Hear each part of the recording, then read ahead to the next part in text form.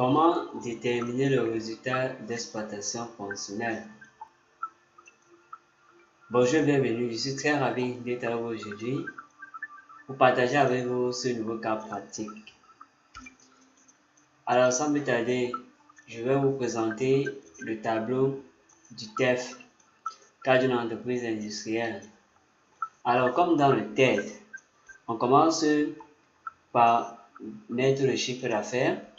Ensuite, on fait moins le RR accordé, moins le retour des produits finis. Et après, on trouve le chiffre d'affaires hors taxe net. Ensuite, nous allons calculer le coût variable d'approvisionnement en faisant achat de matières premières moins le RR obtenu, moins le retour des matières premières, plus ou moins la variation des stocks de produits finis ou des matières premières, plus les frais variables d'achat. Et enfin, on détermine le coût variable d'achat des matières premières. Ensuite, nous allons déterminer la marge sur coût variable d'achat des matières premières en faisant tout simplement le chiffre d'affaires net moins les charges variables d'achat des matières premières, et ce qui nous donne D. Ensuite, nous allons calculer le coût de production en faisant achat d'emballage, plus ou moins variation des stocks d'emballage, plus ou moins variation des stocks de produits finis, moins la production immobilisée, plus les frais variables de production, et la somme doit nous donner les charges variables de production.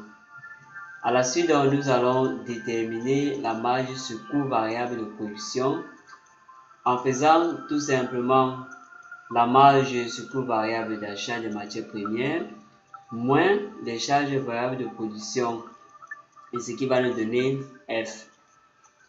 Ensuite, nous allons déterminer le coût variable de distribution en imputant tout simplement les frais variables de distribution.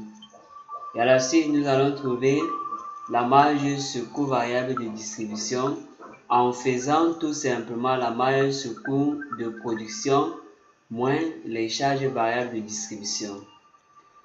Après, nous allons déterminer les charges fixes. Et sur les charges fixes, nous allons enlever les produits fixes.